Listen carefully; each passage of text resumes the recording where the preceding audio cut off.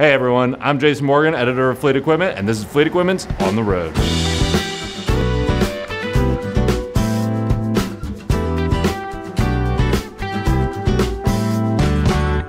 Let's talk air disc brake maintenance.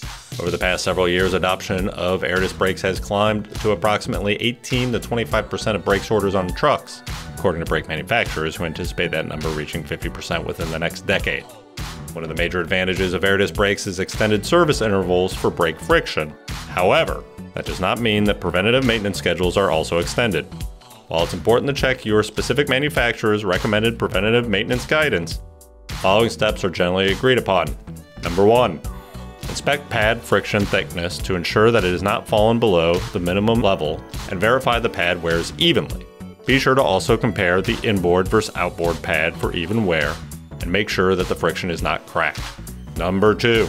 Verify that rotor thickness is greater than the minimum and also make sure that there are no stress cracks in the rotor. If stress cracks are present, check them against acceptable levels. Number 3.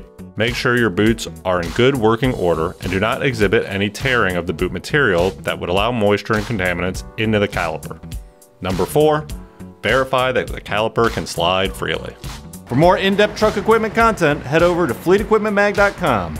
Thanks for watching.